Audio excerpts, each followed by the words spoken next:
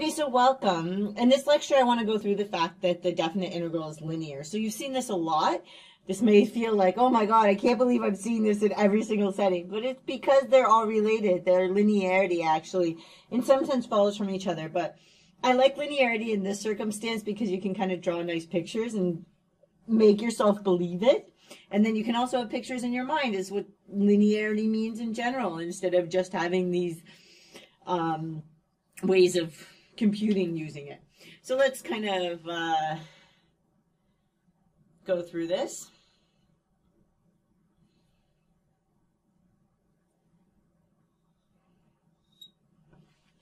Okay, so here's the first one, is that I'm going to have the integral from a to b. And it's good to put these in another color actually here, because sometimes the bounds matter and sometimes they don't. So I have two functions here. So I have an f of x and a g of x, and maybe I will give these two colors. Don't get it all disturbed by the fact that I'm often using red for area, but here it's just going to be a second function. It just kind of highlights what's going on here. So then I have the g of x. So I'm just adding two functions inside of the integral, and then as you know, this is one of these things that you really hope is true, which is then when I take the integral from a to b,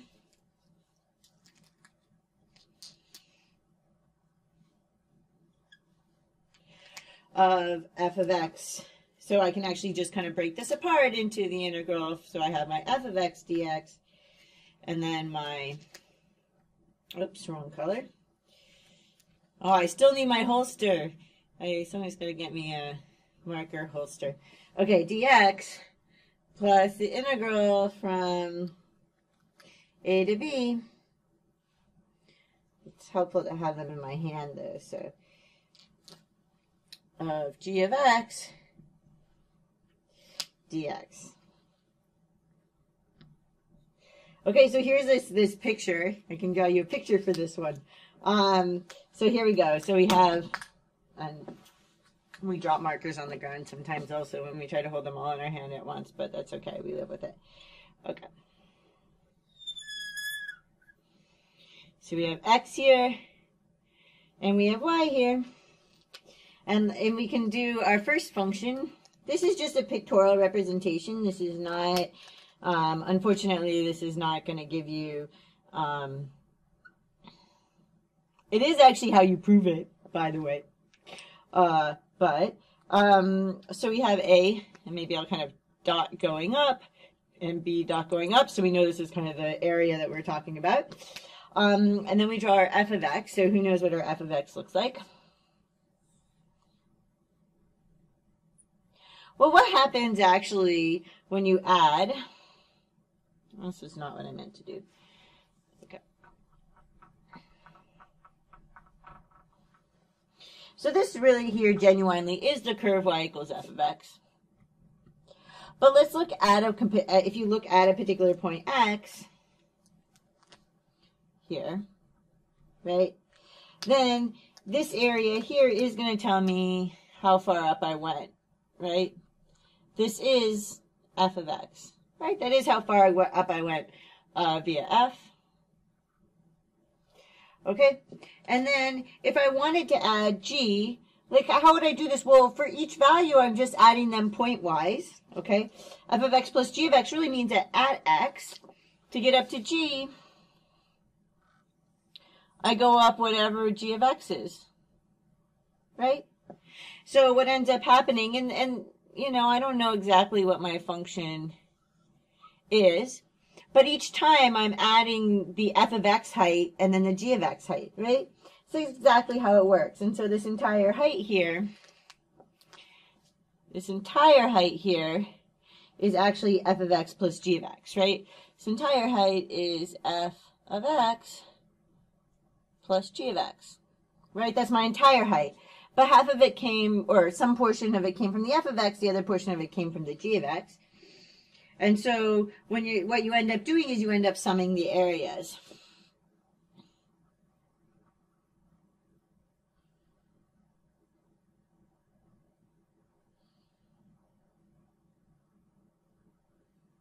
I think you can see an S there. Okay. So I have, it's like I get this area from the f of x, right? This height was like my f of x height. Like we showed over there, this was like my f of x and my delta x down here. But then you do the same thing with the other one coming from the g of x. It's supposed to be going straight up. We're just going to live with that. Your professor can't draw, live with it. Unfortunately, sorry. And so this whole thing that you're summing here is actually f of x plus g of x, just kind of like emphasized over there.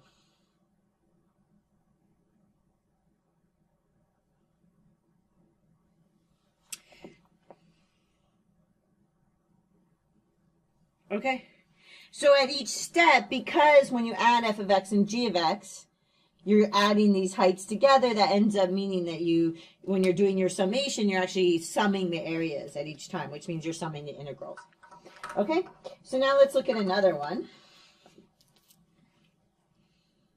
It's kind of a nice picture that it all kind of flows out like that very nicely. I like it. I feel like it's worth giving you. Okay, and now, so now we're going to go, we're still going from A to B. Now I'm gonna pull out a constant C. Okay, so C is any constant of, that I'm multiplying my function f of x by. And just like we've been able to do in derivatives and everything else, I'm able to pull out the C.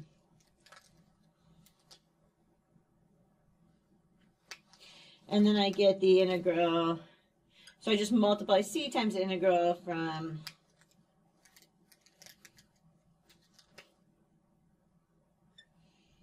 A to B of exactly that function there. So I was just able to pull out the C from the integral. I could do it because it's a constant. Remember, we can't actually do that in general. Okay, where C is any constant.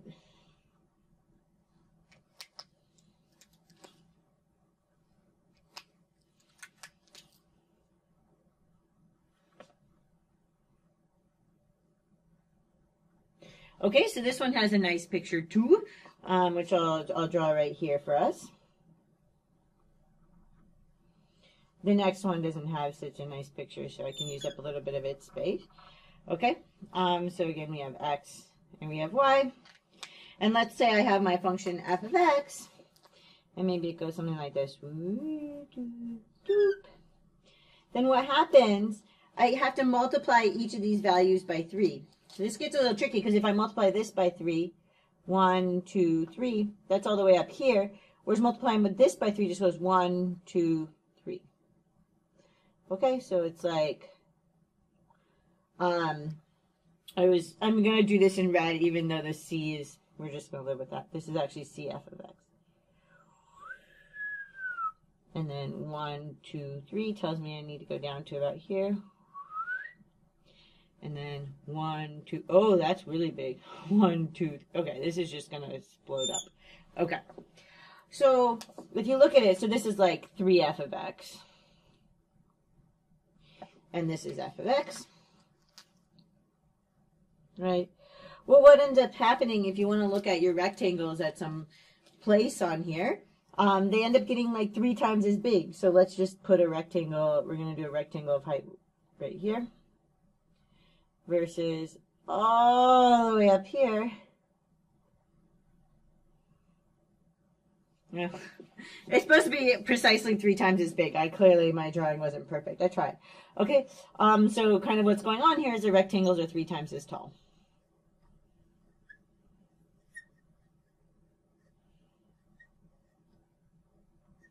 Right, where 3 was actually my constant. Okay, so that's why it would make sense that my area everywhere gets multiplied by 3 because the area of my rectangles get multiplied by 3. So they're 3 times as tall, so I have 3 times the area.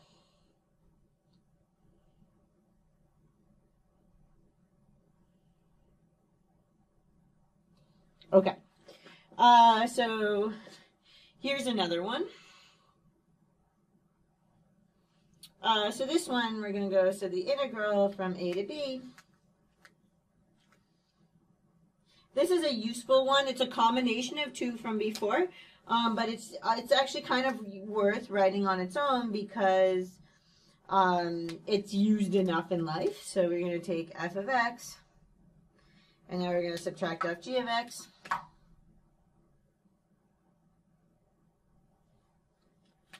And maybe actually we'll put parentheses around the whole thing. It's usually good to do that just to make sure you kind of understand what's in and outside the integral. Okay, that this is actually equal to the integral from a to b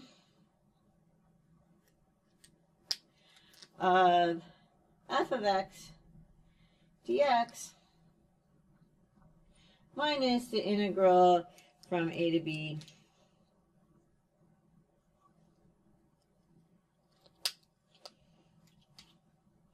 of g of x dx.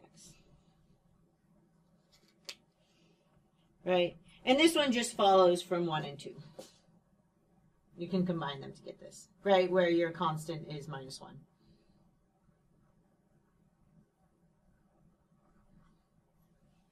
Okay, and here's a final one that is this should feel like this brings you back in life, okay, to last week. The very start of the course, where we first started on this journey, and I was trying to justify to you that this was all going to work this way. Okay, so if I want to take the integral from a to b of c dx, right, so I have any constant, then what is this going to equal? It's just going to equal, oh, I put the wrong, c times b, oh, I keep on putting these in the wrong ones. Here we go. C times, and then we're going to do b minus a.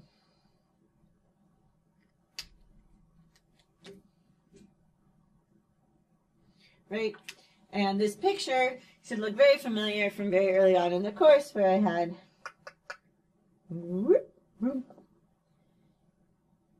I feel like mathematics has sound effects. Usually sound effects are actually used for a change over time, I've discovered.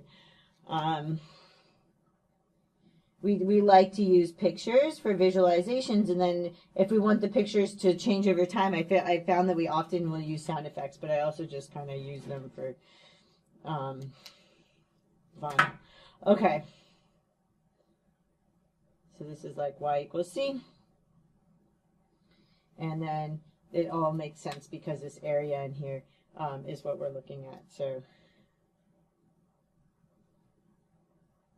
right, this is c times b minus a. Okay. Great. So this is actually where you can, I kind of wanted to go through linearity in this circumstance where you can actually see it in the picture. So there's really nice pictures here to actually kind of see linearity. And then I'm going to give you a few more properties in the next lecture because there's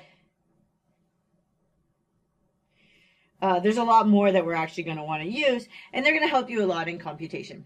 Okay? So thank you for sticking with me.